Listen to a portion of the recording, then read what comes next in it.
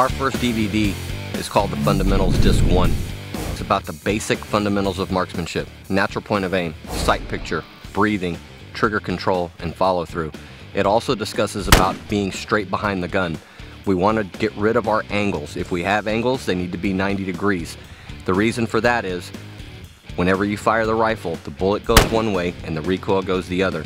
Gives you an opportunity to get to where you can get rid of rifle hop or anything that would cause you not to be able to see the result of your own shot downrange.